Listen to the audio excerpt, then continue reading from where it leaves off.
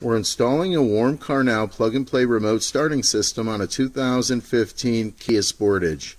This vehicle is a standard key start vehicle. We're going to get started with the installation. We're going to use our plastic tool to remove the side panel. We're going to create a gap and go ahead and remove the panel. We can take some of the door gasket off here if it makes it a little easier to get that off. We're going to go ahead and we're going to remove 2 Phillips screws from the side panel.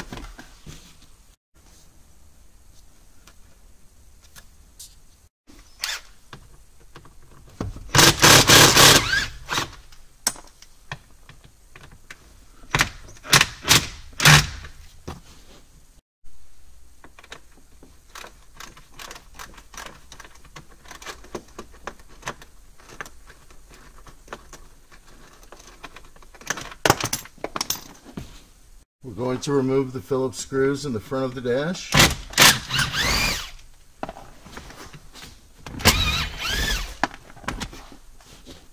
We're going to remove the dash. There's 2 clips, one located here, one located here, that we have to get the dash to go up over. So you might want to just pull them out before you start, or just keep in mind that these clips have to be released also when you're pulling the dash out.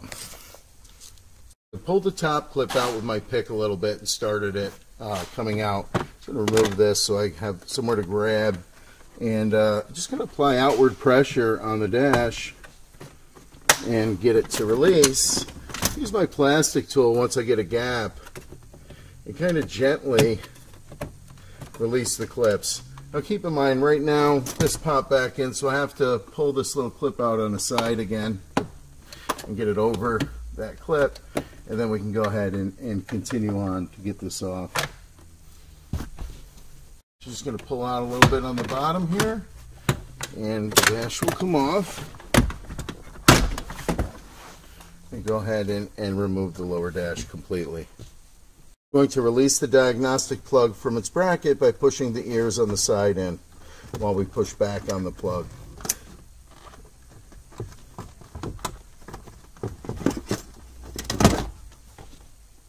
We're going to remove the 10mm bolts from the protection plate.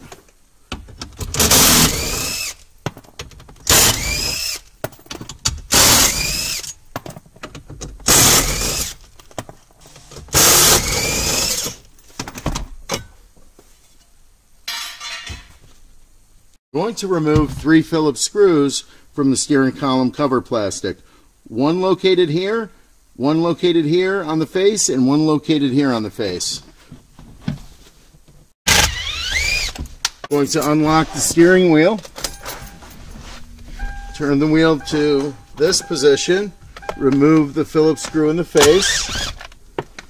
We're going to turn the wheel to the opposite position and remove this Phillips screw. Going to recenter the wheel, shut the key off, remove it from the ignition. We're going to unsnap the steering column cover plastic. Just going to make sure I'm fully extended all the way down. I like to put pressure on the seam with my thumb, so sometimes I start in the back, sometimes I start in the front, so we'll try it in the back. We're just going to press here, pull down a little, take it right off. Okay, so we got some kind of aftermarket stuff in here. This looks like maybe it's a sunroof or something. Just keep in mind, this is not mine. Unfortunately, it'll be here for the video. I'll try to tuck it away, but you won't have that hanging in your vehicle. We're going to start with the ignition switch portion of our T-harness. We're going to go ahead and install it. We're going to unplug the ignition switch from the vehicle. We're going to press the release clip while we pull back on the plug. We're going to install our T-harness plug into the back of the ignition switch. Plug it in, make sure it locks. We're going to take the plug that we removed from the ignition and we're going to plug it into the other side of our T-harness. We're going to ground our system. Now the ground is a very important connection. A lot of times it's overlooked, and people will connect this somewhere where there's plastic, and that's a no-no. Like this bolt has plastic here, metal. This bolt, actually this screw is in metal, but then it goes into a plastic vent, so no, that's no good. I'm going to show you where I would ground the system. A good ground can be obtained right here at this 10mm nut.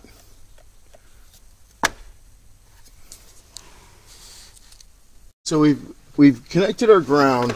At this point, I'm going to take the harness, I'm going to go back this way and follow the factory harness, and I'm just going to put a zip tie right here.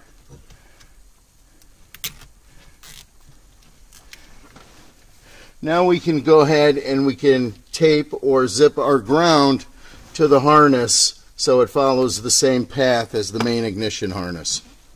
I'm going to go ahead and wrap a couple pieces of Tessa around it.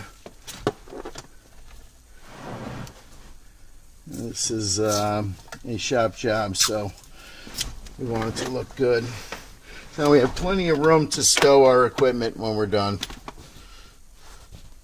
We're going to install the secondary portion of our T-harness.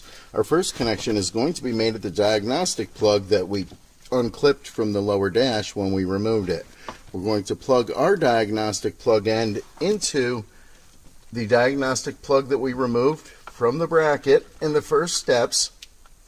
And now when we put the vehicle back together, we're going to mount our diagnostic plug back in the dash.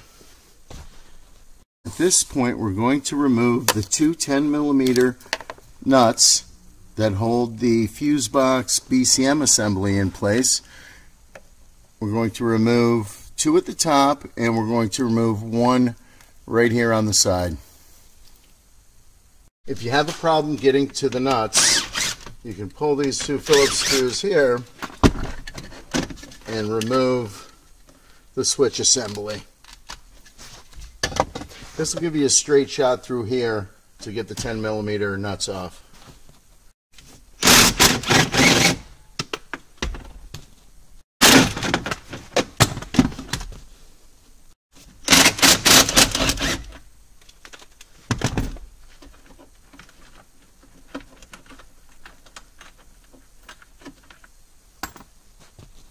We need to get to a plug on the back of the fuse box BCM assembly. So we've taken the nuts off so we can get a little room and pull it back a little bit so we can get behind there to unplug a plug. So just going to pull it down a little bit. I'm not going to go crazy. I'm going to release this blue harness by just pulling forward and removing it. So we slid the blue plug off the side of the BCM fuse box assembly, and we need to make two connections behind here. You see this blue and red wires on the end? Those are a pair of CAN wires. We're going to go ahead and we're going to make connections to these wires. So it's a little tight in here. So the reason I took the BCM out is so we can move it down a little bit and get our hands in here to make the two connections. So probably the best way would be to come back around here. We're going to remove a little bit of tape. It's only a piece about 1.5 inches long. Just going to get that tape out of the way, and we're able to reach around here and access the wires. So with the tape out of the way, we can at least get the wires, get them farther back away from the plug, which will make it a little bit easier to make the connection. Okay, so I've isolated the two wires I'm going to be dealing with. The blue is our CAN high and the red is our CAN low. And as you see, they're on the end pin of the plug right here, the opposite each other on the top and bottom row on the end pins. So I'm going to use posi-tap connectors to make my connections. It's a 3-piece connector. We're going to unscrew the bottom. We have a piece with a needle, piece with a groove. We're going to put the groove over the wire. We're going to screw the connector back together, making sure not to cross thread it. Going to tighten it down. The needle's going to pierce the wire, and it's going to provide a connection point for us to connect our incoming wire. Thing with these, you don't want to crank them down really tight. They won't work if you crank them too tight. So I'm going to leave the camera rolling. You can watch me struggle, but it can be done. It's not that hard. I've got a lot of wire here to work with, so I'm going to come up around the back, put the piece on, and then I'm going to have my other hand over here, and we're going to screw it together. Again, not gonna go crazy on the tightening. It's going to bring it down till it stops. You're going to look at it, make sure it's you know, should have about the thickness of the wire in space. You should be compressing the wire. So go ahead, I'll put the other one on. Doing the red and the blue wire.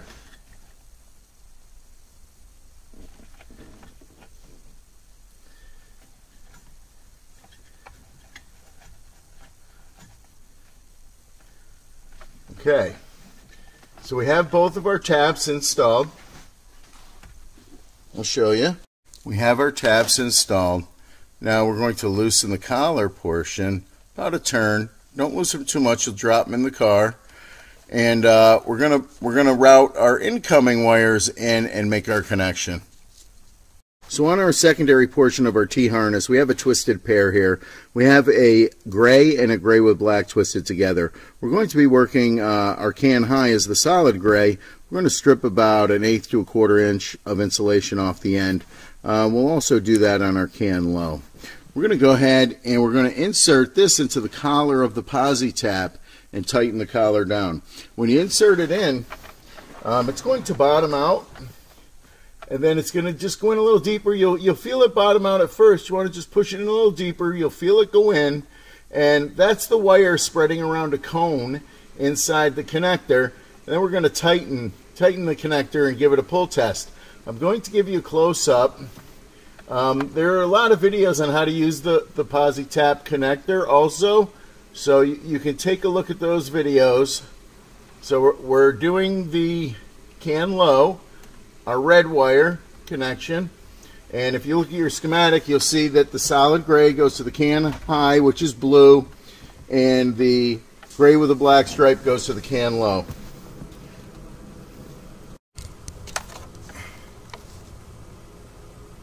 Can low, can high. We're going to go ahead and set the fuse box back in place and get our plug over here where it originally was, so we don't have anything crunched up behind the fuse box. And just going to set it back in place while we're working. We're not going to put the screws in yet until we test our device.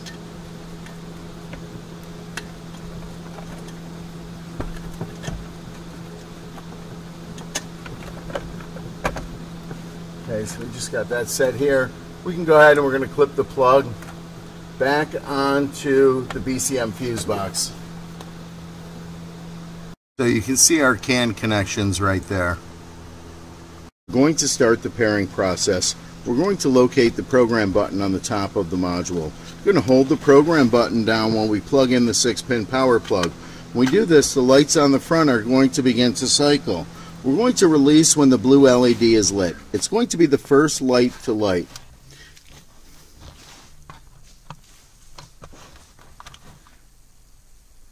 Release the button. Now if we keep the button down too long and we release on a different color, just unplug the 6-pin, hold the program button down, plug the 6-pin plug back in. The lights will cycle for as long as we hold the button down. We want to release on solid blue. Next, we're going to plug in the 20-pin plug. Going to be careful not to touch the button. We're going to plug in the white plug on the top of the module. We're going to need to have the key to the vehicle at this point. We're going to place the key in the ignition and turn the ignition to the run position. The blue light will turn off. It will turn back on and flash rapidly. This is an indication that programming is complete. We're now going to shut the key off and remove it from the ignition. We're going to activate remote starting. We're going to lock the doors 3 times.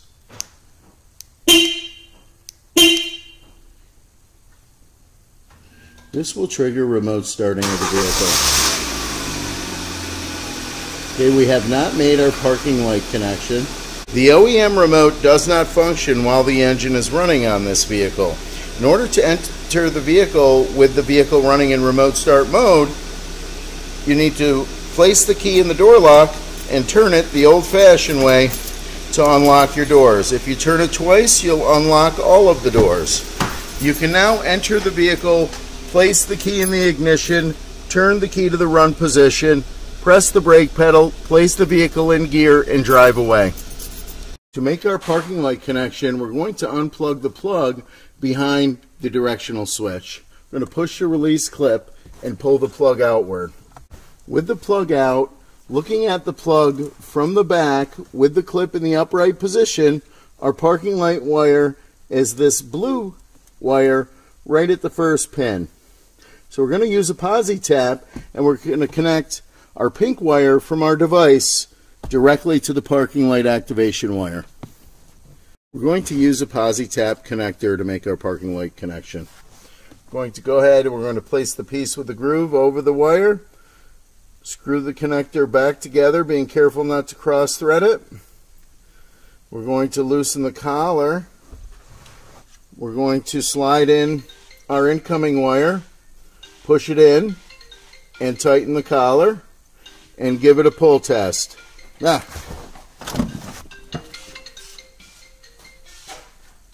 Yeah.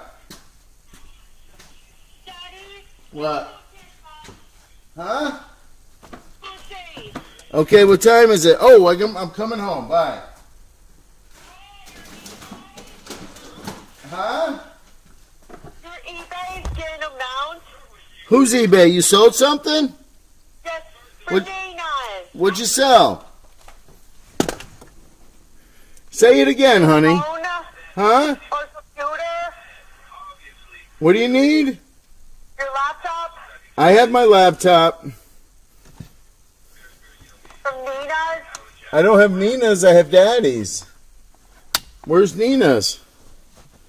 Downstairs. Alright, I'll be home, honey. I gotta go. Bye. Bye.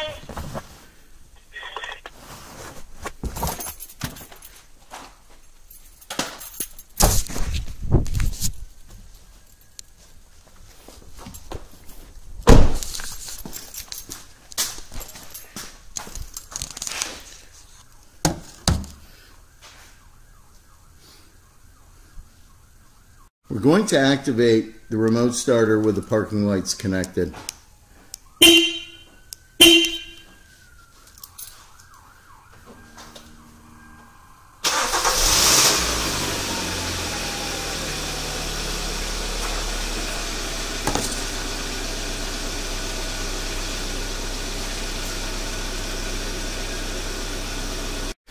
I'm going to pair our device with the RFK 411, single button remote capable of locking, unlocking, and starting the vehicle. This is a solution if you don't want to have to put the key in the door lock and turn it to unlock the vehicle while the engine is running in remote start mode. We're going to go ahead and get started. When you purchase the RFK 411 and Evo 1 combo from us, we pair the RFK 411 to the Evo. There's a pairing process that must be done. If you're upgrading your product purchased from us, we can send you a private video that will show you how to pair your remotes to the Evo. We have a pairing video for every scenario. So we're going to go ahead and get started installing our RFK 411. We're going to locate our cable and our antenna. We're going to plug the antenna into the black plug on our cable. We're going to plug the blue plug into the blue 4-pin port on the top of our device. We're now going to be able to control our vehicle using the RFK 411 remotes. We're outside the vehicle. We have the RFK 411 on the keychain here. We're going to go ahead and we're going to lock the vehicle. To lock the vehicle, press and release the button one time. the doors will lock. To unlock the vehicle, press and release the button 2 times. The doors will unlock. To start the vehicle, press and hold.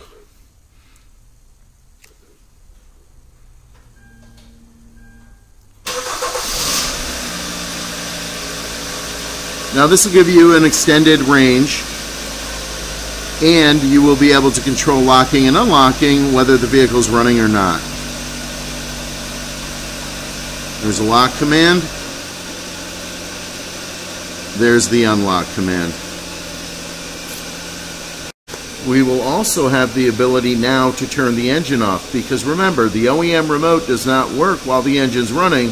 So if you press lock, lock, lock again while the engine's running, you will not be able to shut the engine off. With the RFK 411, you will be able to shut the engine off. We're going to pair our device with the MyCar smartphone controller.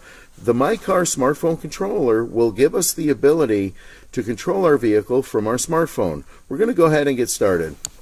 If you buy your device as a kit, we perform the pairing process for you. If you're upgrading your product, we can send you a private video that will show you how to pair the MyCar to your device. We're going to go ahead to install the MyCar. We're going to plug our blue plug into the blue plug on the device. When you plug the MyCar device in, it will immediately start searching for a cellular and GPS signal. This will be indicated by the lights flashing on the device. The green light flashing is a cellular indicator that the device is looking for a cellular signal. The red light flashing is an indication the device is looking for a GPS signal. When the lights go solid, it has acquired and locked onto the signal. We're going to set our device on the top of the steering column temporarily with the correct side facing down and let it acquire a signal. We're going to test our device when the signals lock. We're outside the vehicle. We have our app up and running. We're going to go ahead and we're going to send a lock command to our vehicle. Our doors will lock. We're going to send an unlock command. Our doors will unlock. We're going to start our engine.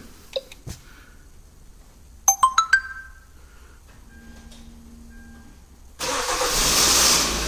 vehicle is going to start. A runtime indicator is going to tell us how long the vehicle is going to run for. You'll see that right here. Then we have a temperature indicator, voltage, signal strength, door status. Our doors are locked. We're going to shut our engine off.